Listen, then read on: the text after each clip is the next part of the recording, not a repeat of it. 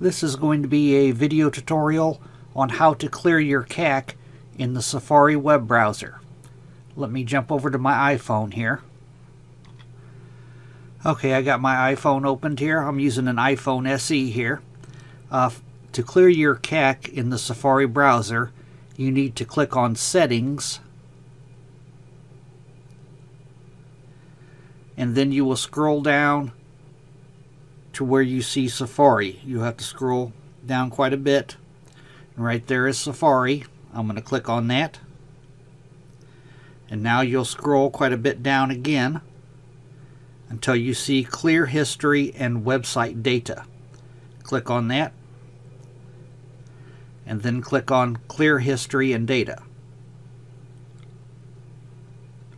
And that's it. I just now cleared my Safari CAC. Thanks for watching.